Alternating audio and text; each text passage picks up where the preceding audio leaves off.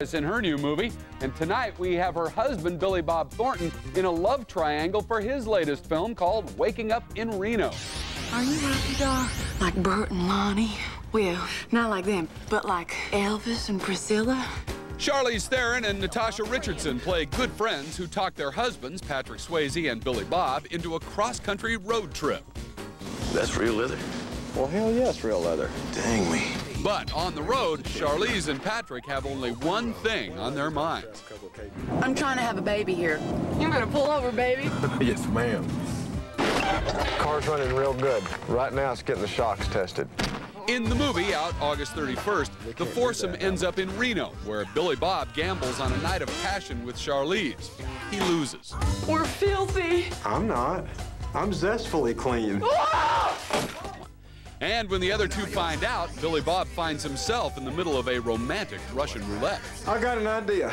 Darlene and Roy need to sleep together. It'll make it even. It's like a dealer trade-in. One side note to the production is that producers originally talked with Brad Pitt and his then-girlfriend Jennifer Aniston to star in that movie. Coming up in the end, have since split up, as have Carson Daly and Tara Reid. fix for your high-speed DSL connection. With an offer this good, there's nothing to lose. So what are you waiting for? Get on with it with Verizon Online DSL. Verizon. Romantic comedy called Waking Up in Reno. Here's Patrick Swayze. New Year,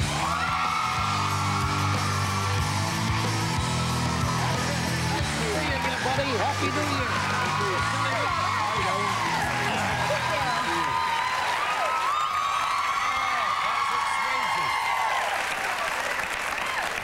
The women are going crazy. Yeah, great to see you again. It's good to see you. Been a while. Did you have a good holiday season? I'm trying to remember it. Yeah, really?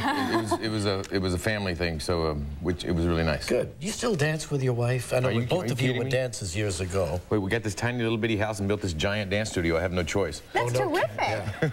Actually, we just finished. I think the only time ever. In this world, Lisa and I have ever danced on a talk show was when you had your show in L.A., didn't you have a black and white checkerboard floor that we danced on that I almost fell down? You know, we put it out there, I think, for your dance, yeah. And you danced with Lisa, and she looked great, and you almost had made a tumble, right? Yeah, almost. But we just finished our dance movie that we've been trying to get done. You know, we wrote it 15 years ago as a play and won 6 Drama Critics Awards for it. So it's in the can. She wrote it, directed it, I produced it, and we starred in it. Oh, no kidding. Terrific. So you got a lot coming out. It's the Mickey and Judy show, yeah.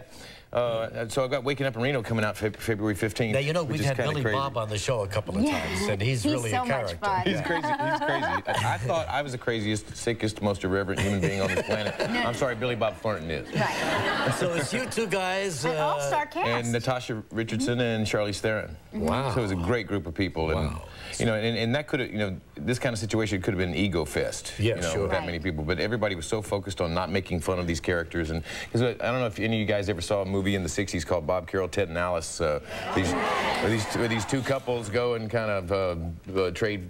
We don't trade partners, but by the way, what's this nudity thing? I felt wrong coming out here with clothes on. Well,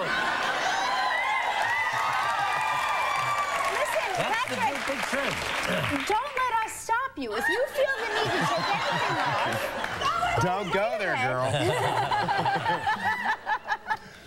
No, but the Waking Up in Reno was a lot of fun. I got a chance to play a character that I've never played before. Somebody very sort of slow. It's sort of like what I used to say about my dog. He's not fat. He's just got a little head. well, my character Roy is he's not slow. Does not mean stupid. It just means it takes him about a week and a half to get the joke. So these people are on the open road heading to Reno? The biggest little city in the world, yeah. And they consider this is the epitome of their lives, and they're going to the Monster Truck Show. And the funny thing is I'm a Southerner, and Billy Bob's is a Southerner, but it's not a pretty thing to watch a Southerner imitate a Southerner. right? You know, because they're already talking like this, and then when they imitate a Southerner, they're all talking like this, and it's just a serious caricature, you know. Right. And that was the hardest thing about I think about this movie or this character for myself is to not comment on him, because I think we would have kind of PO'd most of the country if we'd made fun of these people. And Absolutely. So what we tried to do is breathe as much life into them, and you know, because the best comedy is always born out of Sure, reality. absolutely. Well, you've been on that open road yourself a few times, huh? Yeah. Done a few cross-country Well, motorcycle sure, trips. yeah, absolutely. Matter of fact, when I was going through Alabama and almost wrecked my motorcycle. Right. Because alongside of the road, I literally saw this sign that said, Mary Lou's School of Toe Tap and Fire Baton. And the funny thing was, you know, I thought I'd made it up all these years, because this was back when Lisa and I were dancing with some ballet companies here in New York, and I used that line in our dance movie without a word. Right. And they wound up making me change it on the looping stage, you know, and I had to change the line from Mary Lou's School of Toe to Mary Jane's, because it really does exist. Oh, wow. If I'd been in a car, I would have stolen that sign. It would be on my wall today. That'd be a lot of fun. Maybe you should, like, call the city that has the sign. Maybe they'll sell it to you. I bet they would. Yeah. I just want to go back and learn.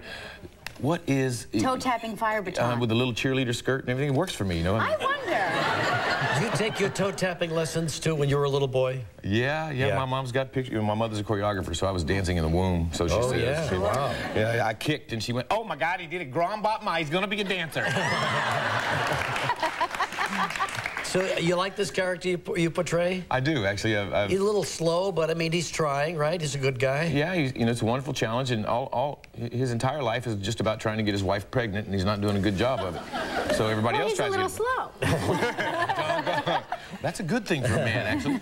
Let's take a look at a clip. In this particular clip, Patrick, who plays Roy, is confronted by his father-in-law at work about a mistake you made at the plant. Yeah, because I'm trying to cover for somebody, and all right, I don't do a good job of it. Take a look. Good to see you, sweetie pie. You're looking beautiful, as always. Right. Roy, do you even have any inkling why you're here?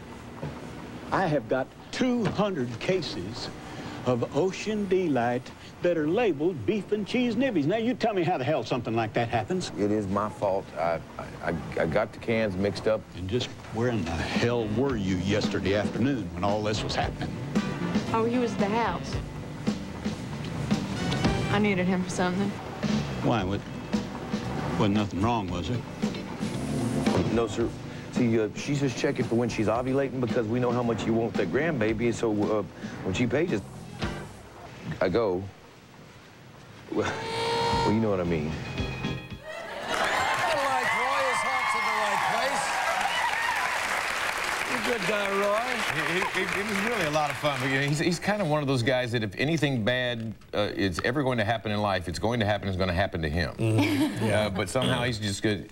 He's really got.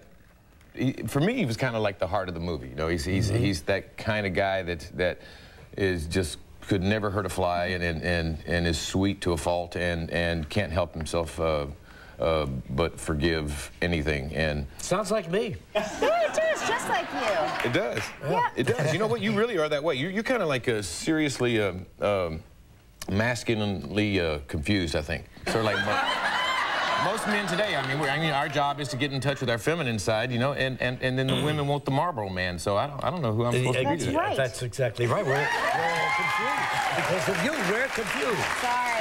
Anyway, Waking Up in Reno opens February 15th. It's good to see you again, Patrick. Thanks very much, buddy. Josh Hartnett coming up next. Tomorrow on Live, Tom Cruise.